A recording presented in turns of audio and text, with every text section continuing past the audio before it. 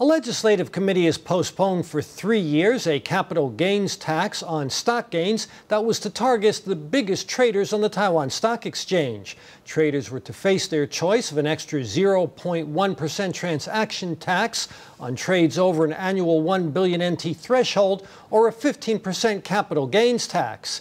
The new law was to take effect next month, but will now be shelved until further discussion in 2018.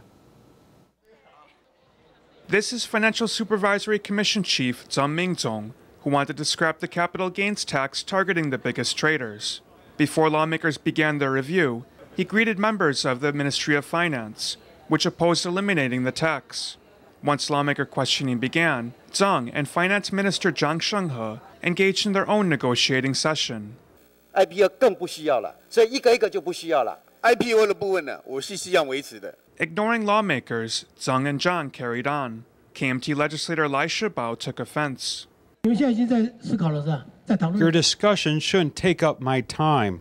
The tax on major stock traders was to be implemented next year, until lawmakers postponed it today. Some lawmakers who blame the proposed tax for low turnover on the Taiwan Stock Exchange want the tax threshold of at least 1 billion NT in annual trades to be increased. Others wanted the tax eliminated. Today's decision was to delay implementation for 3 years. This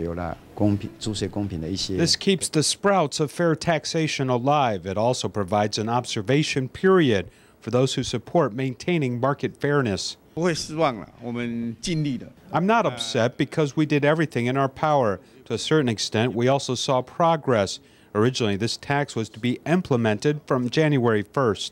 As officials debated the tax, the Taiex took a beating. It closed down 1.37% to finish at 8,828 points, its lowest point in 6 weeks.